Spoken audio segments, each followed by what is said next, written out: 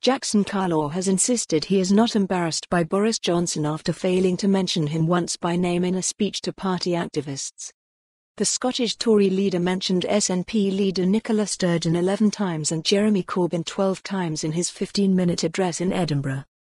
Mr Carlaw later downplayed whether a vote for the Scottish Tories meant a vote for 5 years of Mr Johnson in number 10, saying, "Prime Ministers come and go."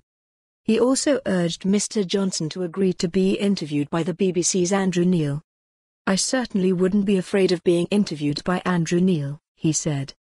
Research for The Times today found 70% of Scottish voters distrust Mr Johnson.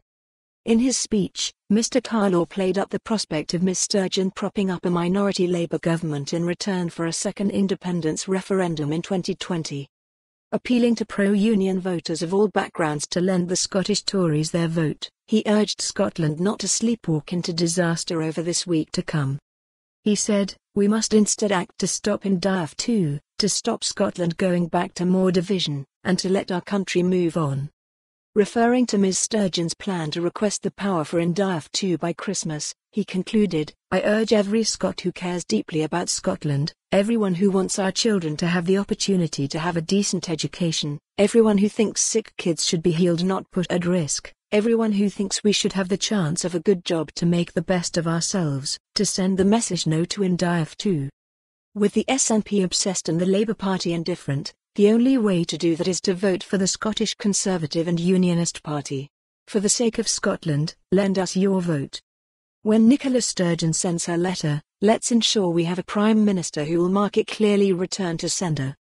Talking to the media later, Mr Carlaw criticised Ms Sturgeon for appearing to downplay independence and talking up Brexit instead to woo voters.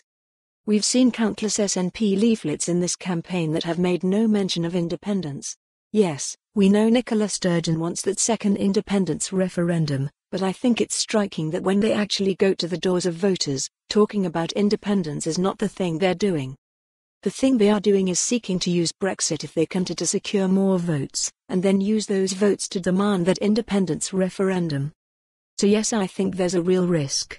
If Jeremy Corbyn by any chance is Prime Minister, he will sell out Scotland to secure that position." He was then challenged about his omission of Mr Johnson from his speech. Asked whether a vote for Scottish Conservatives a vote for 5 years of Boris Johnson as Prime Minister, he said, "Well, it's 5 years of a Conserve. For more on this story, visit the news article link."